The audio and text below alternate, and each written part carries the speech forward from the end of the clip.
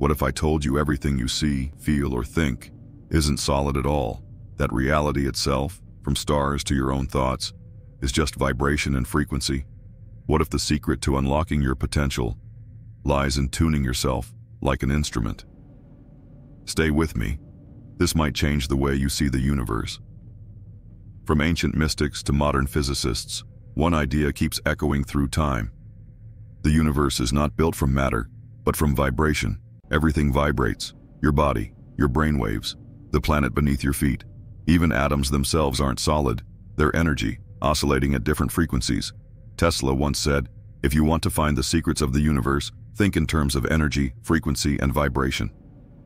In quantum physics, particles pop in and out of existence, not randomly, but based on energetic frequencies. In sound healing, certain tones can literally shift your mood or heal your body.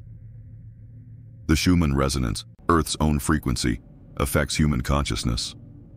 Even music and language carry frequencies that impact your energy field. Coincidence or design?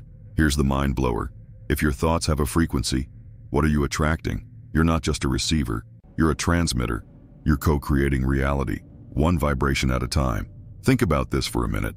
We are vibration and frequency. So what frequency are you living on? Could shifting your vibration shift your entire life?